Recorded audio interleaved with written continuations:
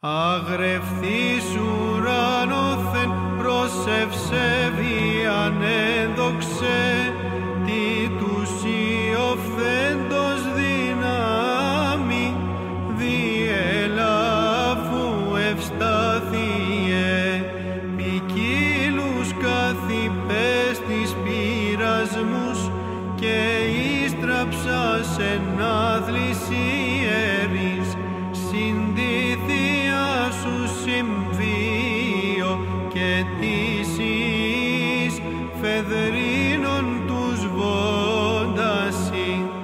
Δόξα το σε δόξας αντιχριστό, δόξα το σε στεφανός αντί, δόξα το δείξαντις εν παντή, Ιωβ παμάκαρ δεύτερο.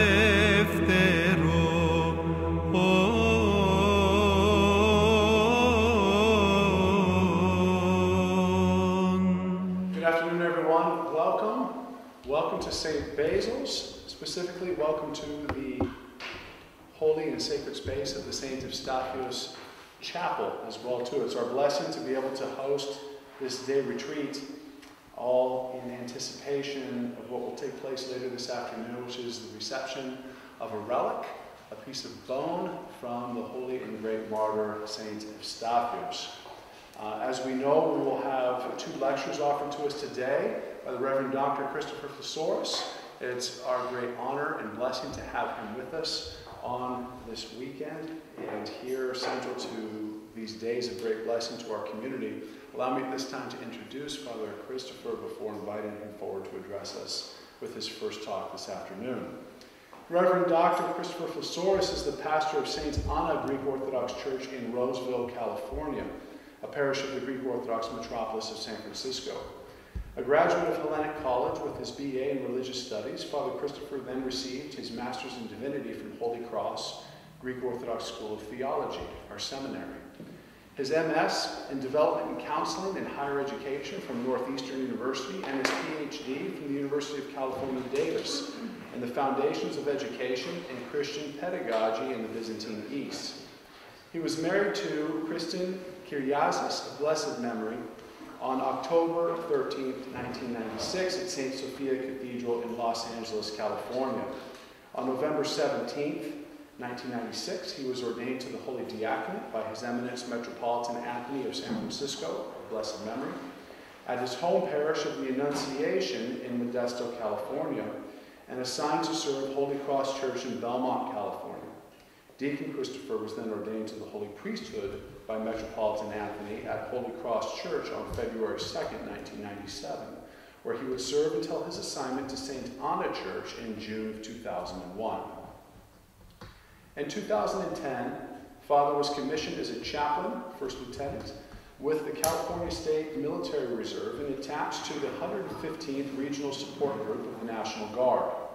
In 2014, he was released to the California Air National Guard, commissioned as a chaplain, the rank of captain, and attached to the 162nd Combat Communication Group. He now serves the 195th Wing of the Air National Guard.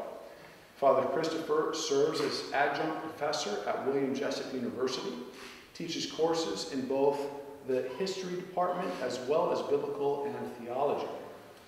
He also serves as adjunct assistant professor of historical theology at Fuller Theological Seminary. In addition to historical theology, his areas of interest are the pastoral care of the Byzantine monastery of Panokrata and its relevance to Christian wellness in the 21st century, Christian formation, the sanctity of Christian betrothal, marriage and family, and the nature and experience of suffering. He resides in Roseville, California with his children. Built on top of all of these official accolades and achievements of Father Christopher, perhaps the most representative introduction that I could give is that he's one of the most authentic Christian men that I've ever encountered.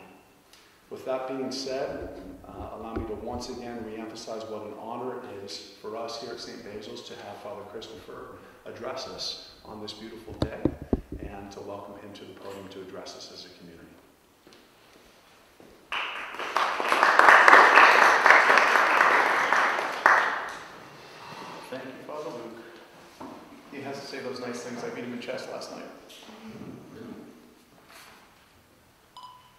Father Luke and I have known each other for how many years now? Man. When Father first came to Stockton, which is in proximity to where we reside, we had the occasion to meet and became dear friends, and as the years passed, thank God we were able to become kumbari through his beautiful little son Vasily that we have the privilege of being godparents of. So it's always nice being able to be with you and your family and community. And yesterday was a fitting way to begin. We celebrated liturgy together for the Feast of St. Gregory, and his father and I both noted the beauty of St. Gregory was also his proximity as a friend, a dear friend of St. Basil. So how nice it is for brothers to dwell together, and what a joy it is to be here with you tonight. So I have the privilege of being with you today, and tomorrow to celebrate divine services as well. And today what we're going to do is explore a few topics. The first just being this idea of saints, holy men and women, this concept of the cloud of witnesses that we hear of in Scripture. And then this afternoon we're going to transition to the concept of shrine, holy relics, that we'll touch a little bit on first this morning. And then also the concept, or I should say the idea of, the person of Saint Efstathios, but then also how do we understand his relic being here? What does that mean for your community? And that's really just going to be more of an opportunity for us to talk. So as Father knows, and as my students would know at school, I don't like lecturing. I like having a conversation. So if you have a question as we're going through, please just interrupt me. I could talk on and on and on, and my kids can affirm that for you. And if you're not learning from what I'm offering, then I'm failing. I'd much rather have you stop me and ask if there's a question, if we need a little bit more clarity, or if we want to go put it in a different direction. I'm completely comfortable with that too. Fair? We're sure? Okay. All right.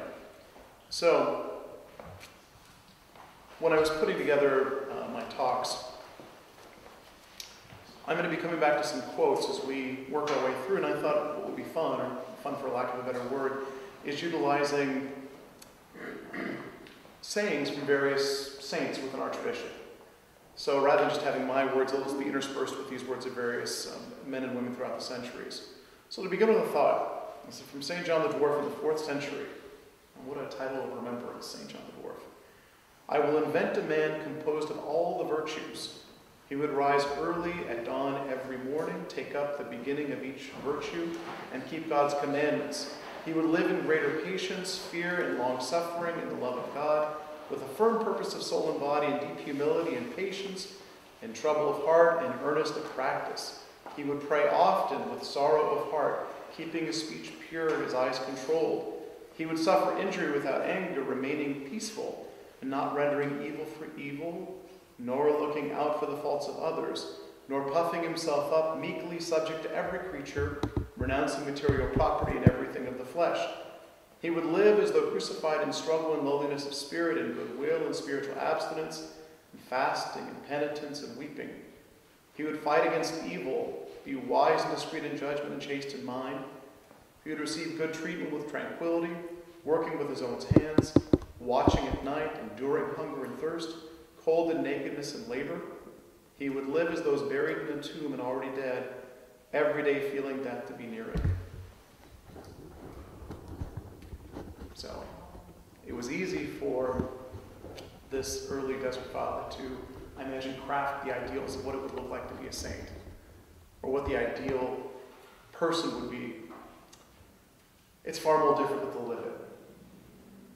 And I think for most of us, at least for myself, if I were to have a few of these attributes, my kids would be pleased, my parishioners would be pleased, I'd be a bit happier as well. Now the challenge is just little by little being in process. The process of virtue begins when for us as Christians? When does our life in Christ begin? Baptism. Yeah, so there's that one marker, baptism. In light of the court case or the recent decision of the New York State with regards to abortion, something we forget, and I go back to it from time to time, and I haven't written on it yet, but I'd like to, is it's amazing to think that if we have an Orthodox Christian woman that conceives of a child, and if this woman is fasting and praying, and she's communing, what a profound effect that's actually having on the child in her womb. So the child, by virtue of being completely nourished on mom, is already in his or her process of becoming a Christian. Because the child is receiving the Eucharist anytime the mom receives the Eucharist. So we can use baptism, of course, as the appropriate marker, but the process of becoming like Christ actually begins in the womb, from the time of conception, and starts playing it forward with mom's disciplines as a Christian. At the time of birth, if we're, following the prescribed practices of the church, we would say the prayers at the time of birth. Actually, they're the prayers at the time of, or prior to conception, which we'll get into later in the concept of our parish. The 8th day blessings, the prayers on the 40th day, then we come to the rite of baptism. And what's beautiful about the rite is in order for one to be considered a Christian, a little bit of divergence, but one has to be anointed. Because the Old Testament understanding of being Christ-like, Christe, was anointed. So water's really important in baptism. Oil's equally important, and the concept of chrismation thereafter is super essential to life in Christ. We good? Okay. So, within that space of baptism, within that rite itself, we have that beautiful line that St. Paul says, "It's no longer I who lives, but Christ who lives in me." And as actually we were flying here the other day from California, I elevated that line. I was thinking as a Christian, this is again a little bit of a divergence, and actually Father Luke and I were speaking about this as well. It's remarkable to think that if that really is our Christian undertaking, it's no longer I who lives, but Christ who lives in me, to be able to humbly yet boastfully say that after living life in Christ. Does my schedule, do my priorities, does it suggest I'm trying to move in that direction? As I was telling Father, it was interesting, I can look at my calendar, and as I was writing to my parishioners, I can look at my calendar and it's so programmed out every day. So the one is, does that calendar reflect my priorities of saying it is no longer I who lives, but Christ who lives in me? But it's not just through filling up time. Am I fully present as a father when I'm picking up my kids from school? Am I present in the morning as I'm getting them ready? Am I present with my parishioners? Am I present in a moment like this? Am I more distracted by? So, anyway, we hear it is no longer I who lives, but Christ who lives in me. And if we look at the formation of Paul, and if we look at the formation of other holy men and women, it's this lifelong pursuit of becoming like Christ. So I thought for this afternoon, at least this initial goal, my initial goal would be twofold.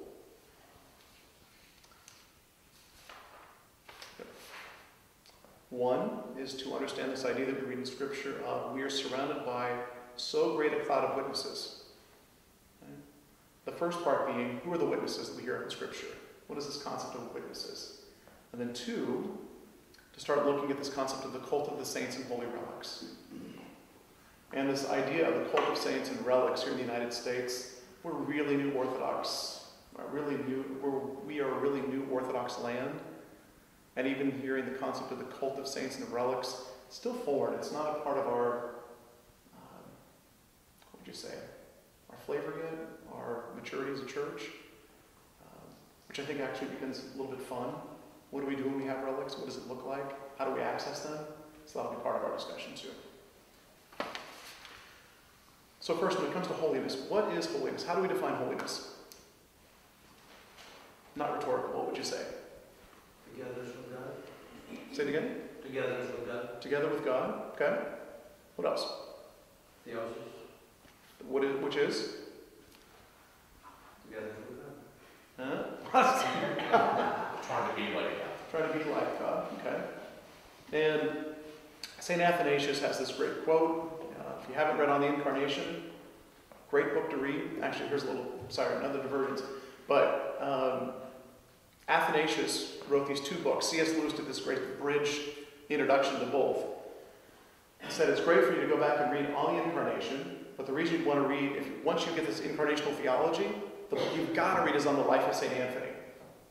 If you just read the life of St. Anthony, it's not going to make sense because you're not going to understand how St. Anthony could do all these wonderful things in the desert, which is incarnate theology. So you've got to have it based in the text. So Athanasius has this great quote of saying, God became man so man could become Like God. yeah, like God or God. Not becoming God himself, but becoming like God. So that would be another attribute of holiness. What else could we say? What is the Greek word for holy? Hagios, which means? Not from this earth. No. Okay, so yeah, if we're thinking of Gaia, would be the great English word, right, of Mother Earth. Well, if you put the little A in front of it, right? All of a sudden we're not of. Of this earth. Yeah, not of this earth. So we're almost citizens that are passing through. We have great value for the world in which we live, realizing that we're meant to be stewards of it, but we're not so much tied to the earth. So this concept of being agios, of being holy, goes back into the Old Testament, and we hear in Leviticus, you shall be sanctified, and you shall be holy, because I, the Lord your God, am holy. And then God twice repeats that to Moses, of the importance of being holy. And when we're looking at these various Old Testament words, that word that we're going to have in the Greek or the Septuagint is going to be agios. From the Old Testament, if we springboard into the New, we have be perfect, even as your Father who is in heaven is perfect. And this concept of perfection is agios. And there's New Testament after New Testament example of this idea of being holy.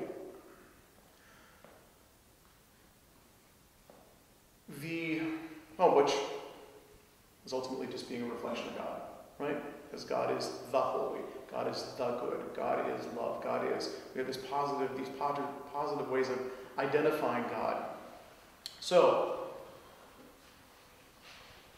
when Paul writes in his epistles, Paul sometimes references the saints of a particular place. The saints who are in Ephesus, the saints who are in it. What does St. Paul mean? Who's he speaking to when he's thinking of the saints of a community? Christians. Okay? So, one understanding of our gathering today is we are saints, based on Paul's terminologies. How is that possible?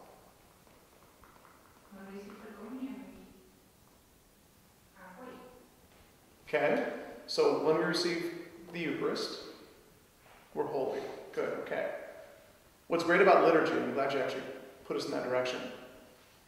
Liturgy's movement. In fact, I was speaking with a few folks this past fall. I had the occasion again to be on a pilgrimage to the Holy Land, and when we were in the Church of the Nativity, what's beautiful on the walls of the church are these angels that they reveal that they're being restored right now. And the angels actually show movement. So as you see them, they're not just stagnant on the walls. It looks like they're actually progressing. And the question is where they're progressing, but they're progressing toward the sanctuary. So one, you could say they're progressing toward the place where the Lord was born, or, I think more correctly from a Eucharistic standpoint, they're progressing toward the place where the Eucharist is celebrated. And for us, we kind of mirror that movement with advancing from the narthex into the nave, and then ultimately to the place where we would receive the Eucharist. So besides just that physical movement, we also have that spiritual movement within liturgy, where when it comes time tomorrow when we sing the cherubic hymn, let us lay aside all worldly cares.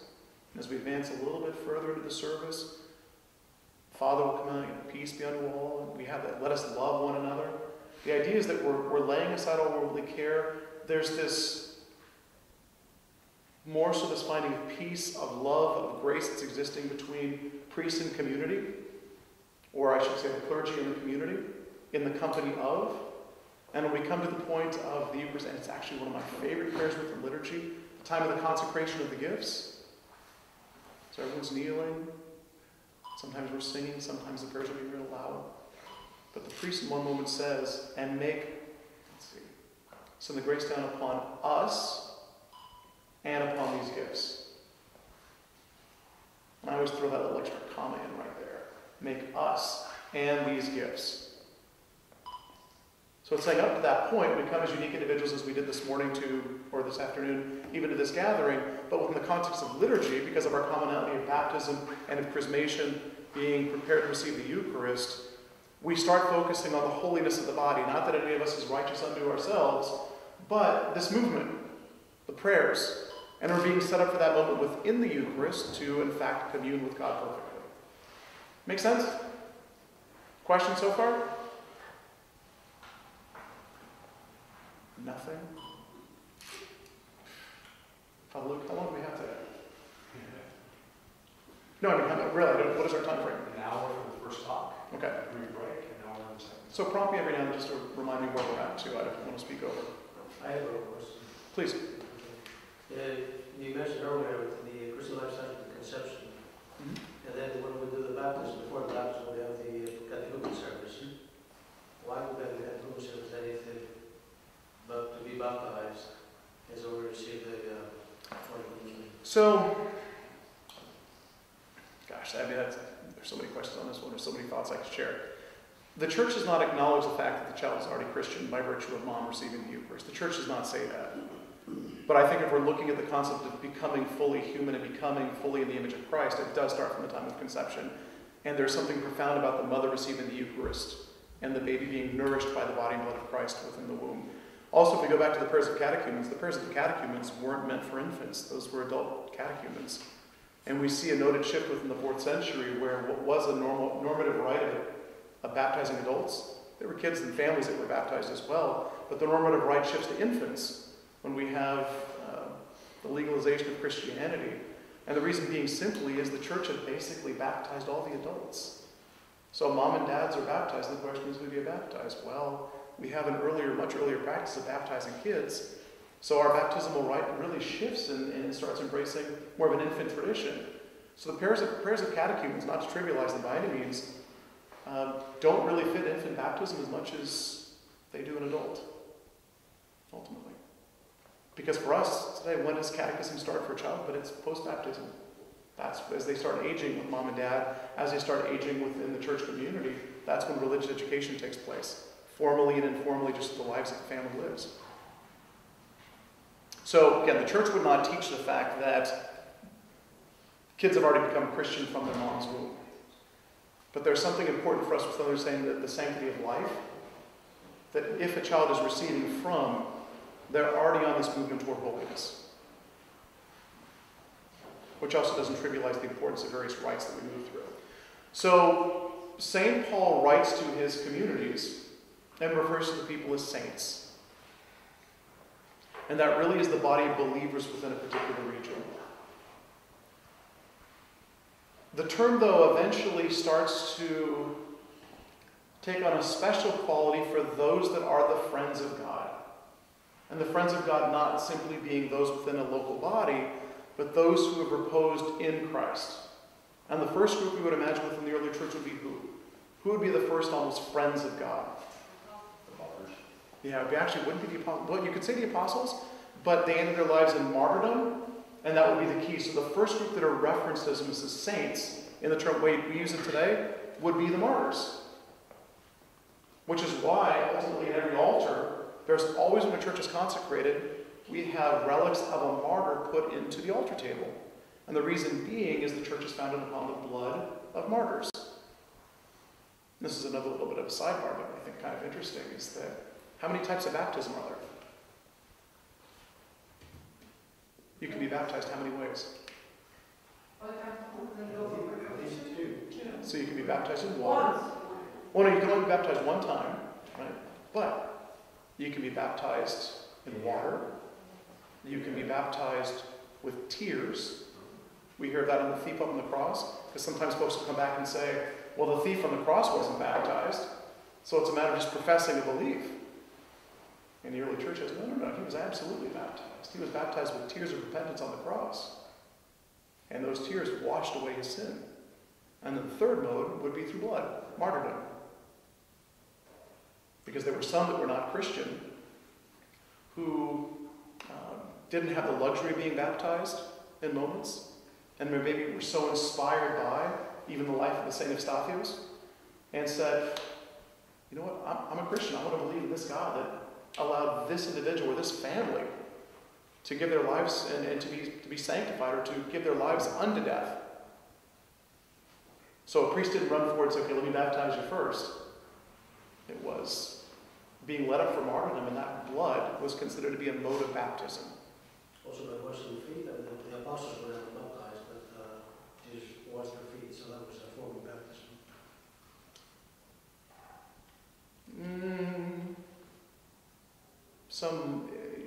You might find that within early text, might. Foot washing, might. And in early baptismal documents, you actually don't have that so much reference.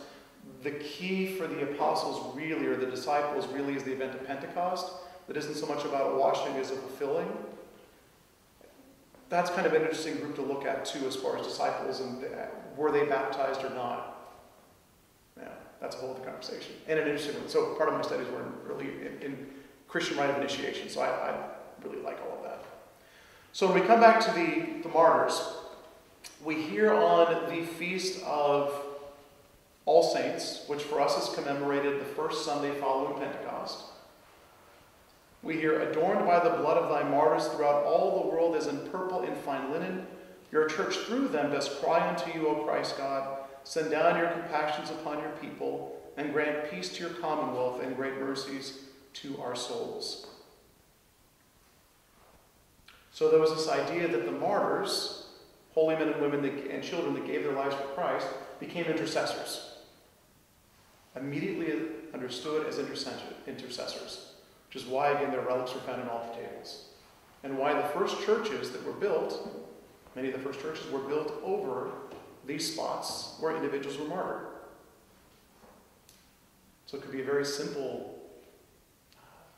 marker, it could be just a profound church, or a very significant structure that was built to mark a spot of someone's martyrdom. Think of any examples of a church that was built over where someone was martyred? Saint Demetrius would be a great example of that. Yeah, in fact, down below we have the place where he was held in prison, place of his martyrdom, and then up top is the church, and then his relics kept off to the side. Any others? Yeah, the Holy Sepulchre itself. Yeah, absolutely. If you have not seen the National Geographic special on the Holy Sepulchre and the Restoration, I would encourage you to go to, I think it's Net Geo online. It is a magnificent study of looking at the design of the building of that church, the Holy Sepulchre, from what it probably looked like initially with the edicule, and that's with the actual tomb, to what it later became throughout all these various centuries, and how when they went to the restoration project, they dug down, went to another lower level, and then found when they did the study of the rock down below, or the cement that was used, or the cement of the grout, that dates from the 3rd century, which suggests the fact that the church is actually there, and everything that we claim at the time of Helen and finding the church and so on is substantiated. Remarkable event. And in the St. Andrew Pathos. Yeah, the Church of St. Andrew Pathos, absolutely. I can take credit for that. That was my life. Nice job. And that was a nice working together as family, which will come to the shrine in Roseville. Speak some humility here. And then some. And be proud of the humility.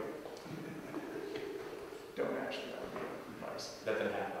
We're smart. So, as time goes on, this concept of sainthood, of holiness, expands from the local body through the martyrs and starts embracing the various vocations within the church.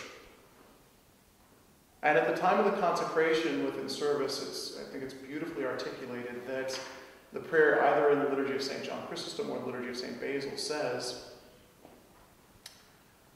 that as we kneel and we pray that the gifts be consecrated, that we gather with the forefathers, fathers, patriarchs, prophets, evangelists, martyrs, confessors, ascetics, and every righteous spirit made perfect in faith.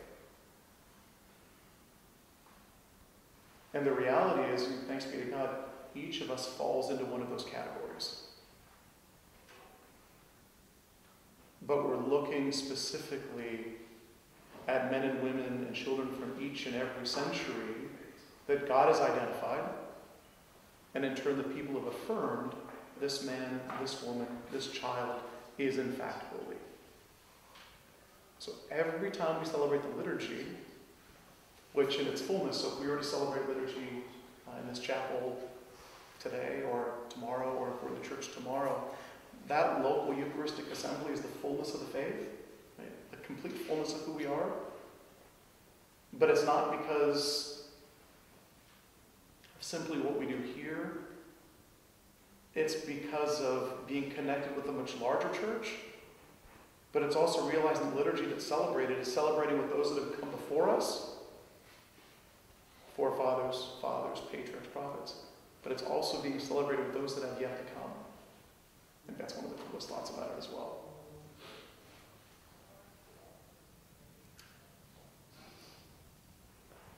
There's another beautiful quote of St. Nicodemus the Holy Mountain that says, "Just as in the physical heaven the fixed stars are divided into 6 orders and magnitudes, so also the saints who shine in the spiritual heaven are distinguished into 6 orders: apostles, martyrs, prophets, hierarchs, monastic saints, and all the righteous."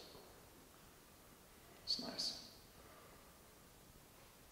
And another St. Silouan the Athonite, a little bit lengthier, but just beautifully written. "In the kingdom of heaven, where dwell the Lord and his most pure mother, abide all the saints. There live our holy forefathers and patriarchs who valiantly carried their faith before them. There dwell the prophets who received the Holy Spirit, and by their exhortations call the people to God. There dwell the apostles who died in the gospel might be preached. There dwell the martyrs who gladly gave their lives for the love of Christ. There dwell the holy prelates who followed the Lord's example and took upon themselves the burdens of their spiritual flock. There dwell the holy fathers whose lives of prayer and fasting, and those who assumed folly for Christ's sake, and all who fought the good fight and thereby overcame the world. There dwell all the righteous who kept God's commandments and vanquished their passions." I think it's just such a beautiful way of looking at that concept of heaven too. So the cloud of witnesses that Paul references, it's not that it's been expanded, because I think that would be the wrong way of looking at Scripture, but it's been more understood or better understood as the years have passed. And that image of this cloud becomes this protective cloud where all the saints dwell. And the question is, where is this cloud? And we would say, well, most profoundly, of course, within divine services. We're not thinking of so much a physical location, but we're saying it's a place with God. And when we read Scripture, we have these various references to the city of the living God, the heavenly Jerusalem, or the kingdom of heaven. So, having recently been in the Holy Land, we as Christians ought to be incredibly passionate about the Holy Land. I think there's really any place that as Christians we should be united as a people. Right? It's our concern for all those holy sites in Jerusalem, because it is remarkable to think that's where the Lord was buried. That's where the Lord was born. That's where he preached. That's where he was baptized. Right? That's sacred ground for all. And what's also beautiful is think of our churches there in the Holy Land. On a daily basis, the discipline even say in the Church of the Nativity, every morning the brothers get up, they celebrate the Divine Liturgy. Every day when liturgy comes to a close, few of the fathers attached to the Church of the Nativity go into the town, because actually it's a functioning parish. We forget that. The Church of the Nativity is a functioning parish. So the priest there does visitations. He leads a Bible study. They have a youth group. It's just remarkable to think. I always think of these places as far removed in almost these historical sites, but it's a thriving Christian community. But in addition, we offer this ongoing hospitality to tens of thousands of Christians every single day that access that space. But as remarkable as each of these sites are within the Holy Land, the church in its fullness, and it's not to take away from any of those sites, the church in its fullness is found here in Houston. The liturgy here is no less significant than the church in any grand cathedral, be it here in the United States or abroad. It's no less significant than the liturgy of the Holy Sepulchre in the 4th or 5th century, in whatever historical language it was celebrated in. That's just this weird Christian sense of nostalgia and romanticizing. If the gospel isn't living in the local community, then that concept of heaven almost ceases locally. So if Jerusalem or Israel as a nation, and hear me on this, I think it makes sense, if the region didn't exist, the kingdom of heaven continues regardless, because it's not a physical location. That's kind of a misplaced Western Christian understanding of Israel and the significance of. Because ultimately, if we understand our theology, we are New Israel. With no disrespect to Old Israel. But New Israel is here in Houston. New Israel is in Roseville, California. New Israel is in Baltimore, Maryland. Maybe in Little Rock, Arkansas. That's our dear friend that's a priest there. I just have to we always vote for little things his way. But that's the concept of New Israel. So we don't think so much of a physical location. Instead, we think of the place where the saints abide. And there's a beautiful quote.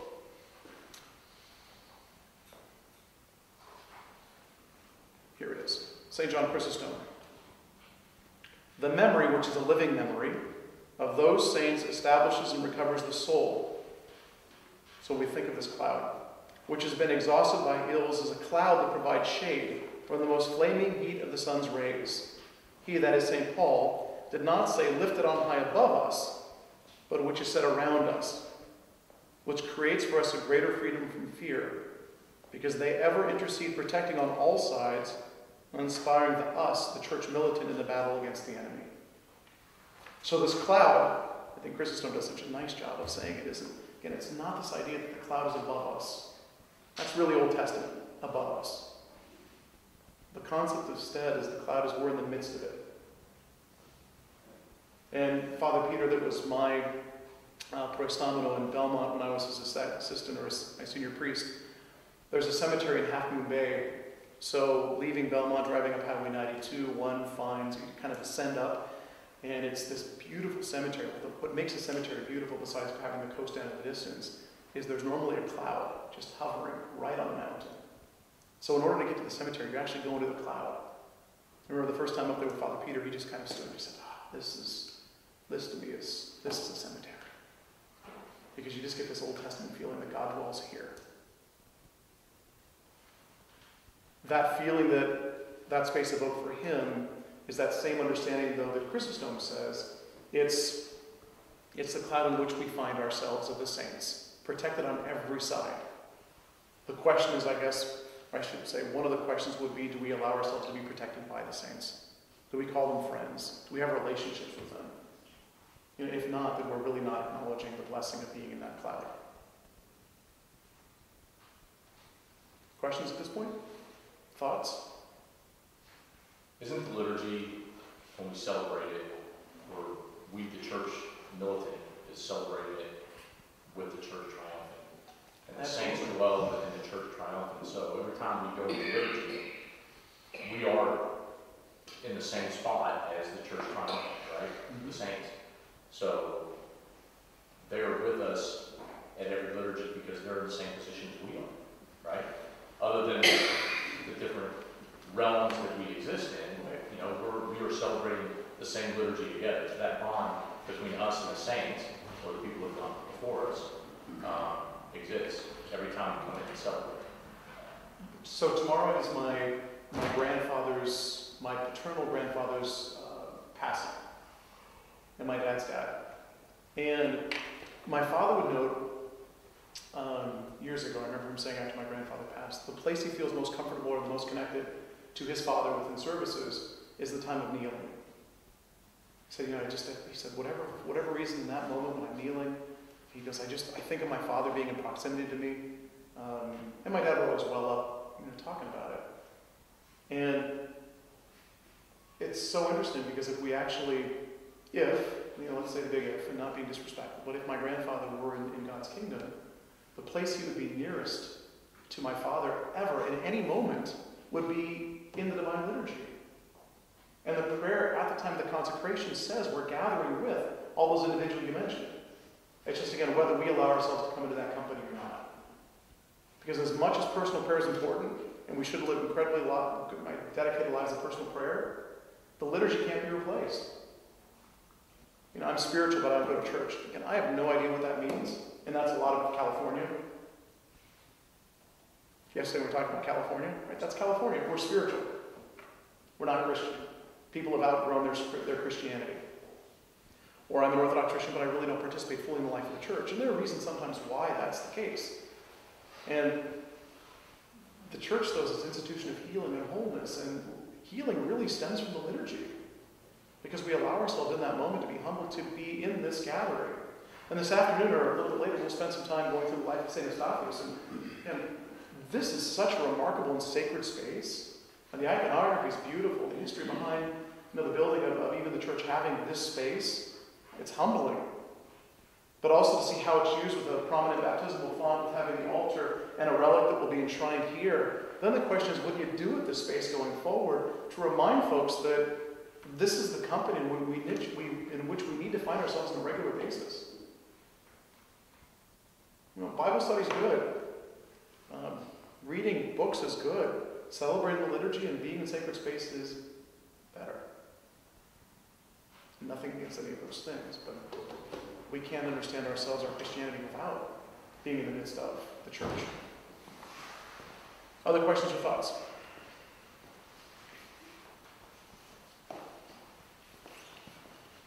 Father?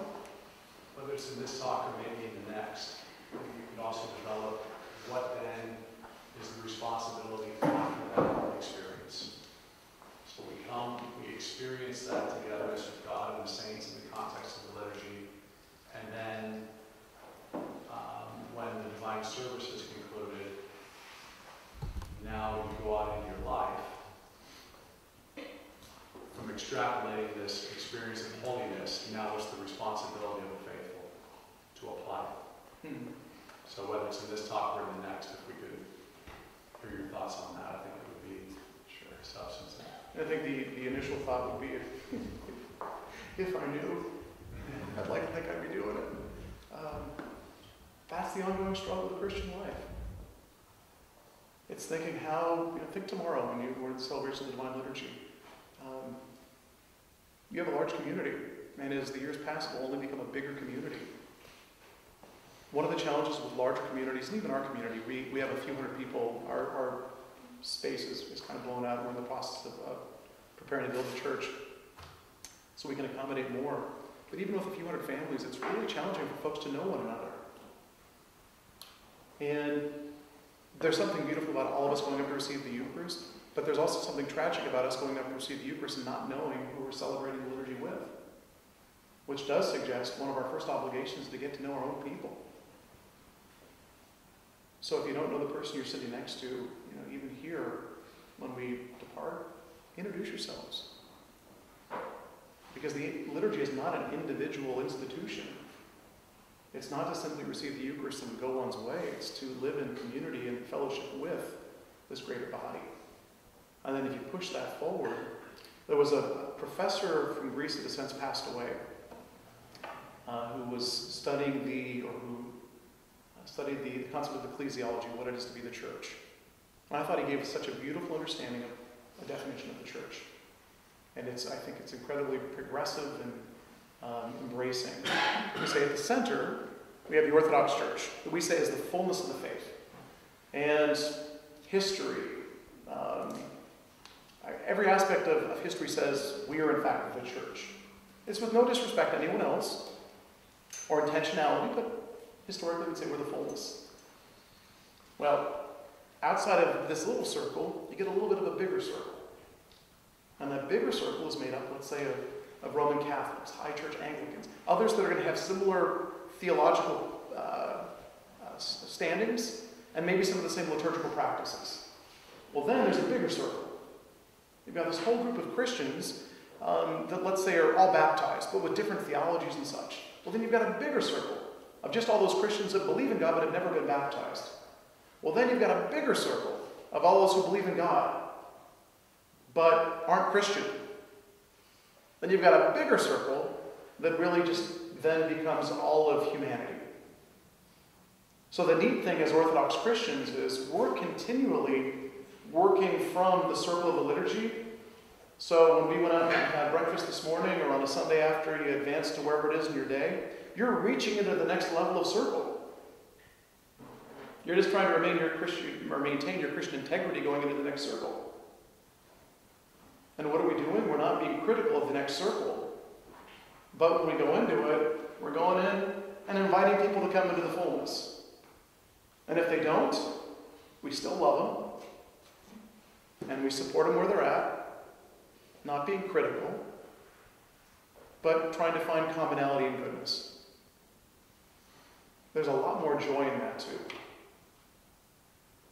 So that's maybe a simple way of looking at it for now. So when it comes to looking to these men and women, to this cloud of witnesses,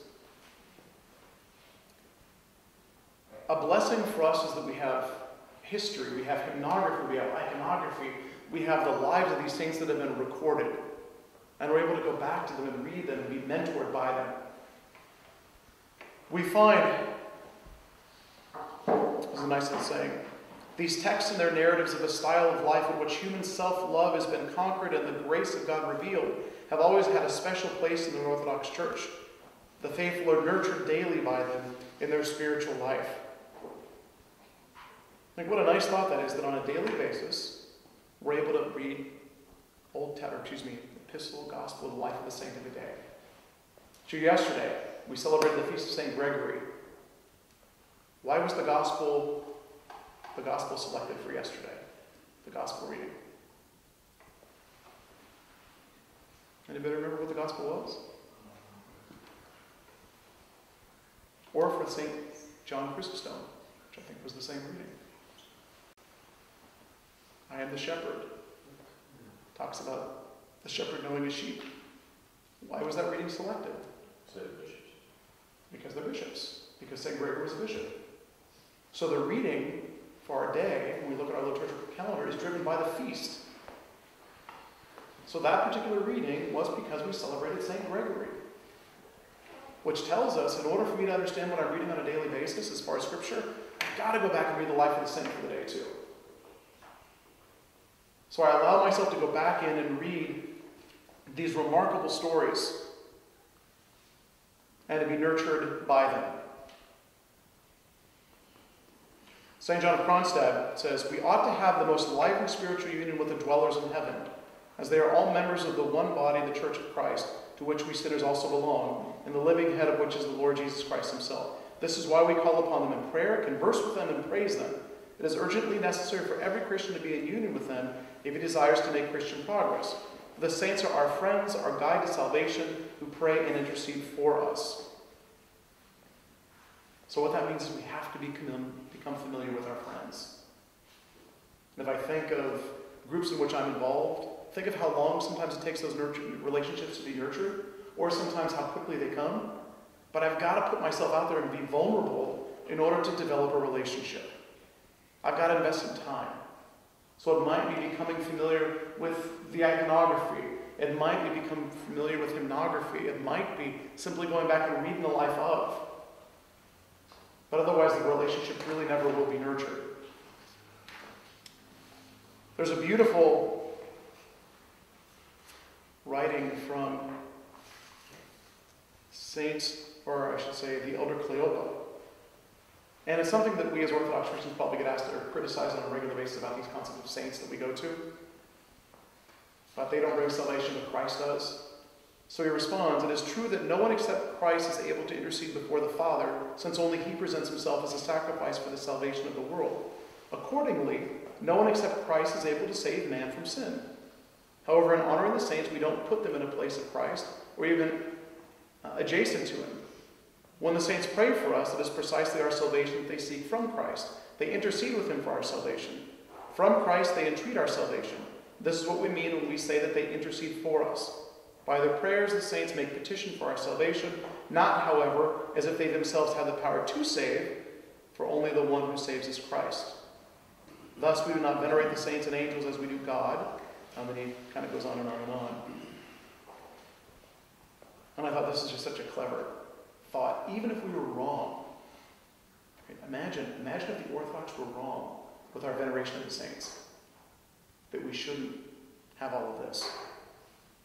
He gives us great kind of little thought. "Just as no one can approach Christ without the saints who are members of the body." Oh, no, here it is right here, I'm sorry. "For how is it possible for God to be angry upon seeing his precious and beloved friends being magnified in his name? when he himself has glorified them, endowed them with wonder-working power, and granted them exceptional spiritual gifts. So even if we were wrong, how could God be mad at us for saying, these men and women that gave their lives for you, that were so filled with grace, we honor them, we glorify them? God could only be well pleased with us for doing so. Which I think is such a beautiful thought. So when folks do challenges in this contest of saints, and actually what I would say, instead of using the word saints, which comes with baggage, especially in some of our greater communities of Christians, the word I much prefer now is just, we refer to the holy ones. So the Holy Hierarch Basil, the Holy Hierarch, the Holy Martyr Efstathios, the Holy Ancestor of God Anna, which is maybe a little bit laborious on our side having to figure out what their proper titling is, but it doesn't come with that same baggage of saints. Because what that means is we worship them, which we don't. But if we're trying to appeal to a much greater audience, we have to be thoughtful about some of our words too. At least for the last few minutes, 5 minutes, is that about where we're at?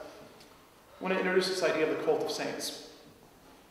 So, the early church, or I should say Jews and then working their way into the early Christian experience, did not have this concept of movement as much as we have today. We would hear about the Jews going to the temple, or they would go to the synagogue, and maybe there was this movement toward the temple. But the early church also was pretty inhospitable to this concept of movement, of going to various places to venerate and to spend time in just particular spaces. They were also, I should say, Jews were also really cautious, for lack of a better word, from death. So dead bodies were considered something that were impure. And it really wasn't until the 4th century, and if you're in the medical profession, there's some great books that have been done on Byzantium in the hospital, because it wasn't until the 4th century Byzantium that the concept of the Christian hospital evolves, or the hospital as we know it today evolves. Before that, if somebody were to die, Rome and others would just leave the bodies out. Christians were the ones that would go and gather the remains to ensure that individuals had the dignity of burial. But prior to, the body was considered something that was fallen, that was something dirty, it was corrupting. So if we were Jews and we were to come upon a dead body, and I came in contact with it, then I would be considered ceremonially unclean. And I would have to go and wash before and be purified before I would go back to the temple, before I'd be allowed back in. Practical reasons for that too. But there seem to be some exceptions in the rule. We see in the Old Testament this idea of the relics, the remains of the forefathers were processed back to be in or in proximity to the fathers. We hear of in Kings where they lowered a body in the bones of Elisha. What happened? But the person was resurrected by coming in contact with the body of Elisha, the bones. So whether those relics are being processed, or whether in this case remains were put on top of, those remains seem to be different than just a typical body. Come along with an early Christian experience, and this just being the first few centuries, because of the Lord's resurrection in full body, not just as a figment, but as a full body, the understanding of death slowly started to evolve, because it's no longer I who lives, but Christ who lives in me. Those who have died in Christ live in Christ. That's why at the funeral rite it says weep, but weep as those who have hope. Because death is but a sleep, but there's still activity in sleep. So our understanding of remains of relic shifted. And we have that in the 2nd century. There's this great, do I have it here?